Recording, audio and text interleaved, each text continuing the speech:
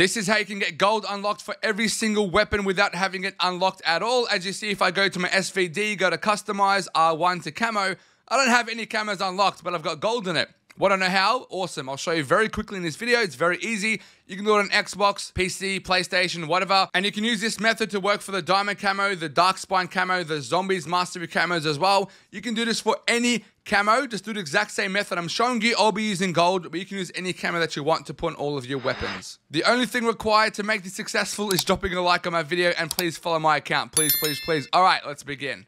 So, for the gun that you have the camo on, you're going to create a new build and put that camo on it, and also put gunfighter wildcard on it as well. I'll show you how to do that right now. So, we're going to head and go and create a new build. Go to the weapon with the camo. So, in this case, I've got gold on my AMES. So, I'm going to make that the create a new build.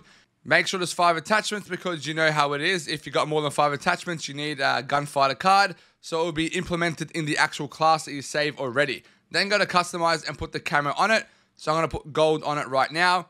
And that's it. Now when we back out, we'll see we've got gunfighter attached on the actual weapon, because if I go to the actual build I just created, you can see right there in the top of the gun, we've got the gunfighter icon right there. That's what you need to do for this glitch.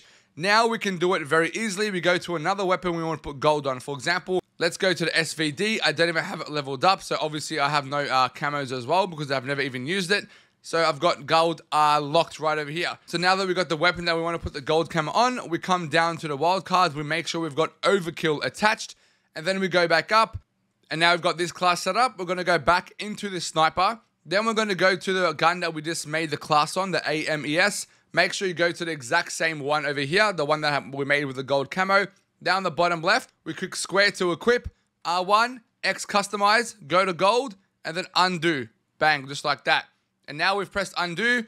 We're going to press X on gold, circle, and there we go. We've got the gold camo on the SVD. Now I'm going to do it for my other weapon, but make sure you've got overkill attached so it won't work.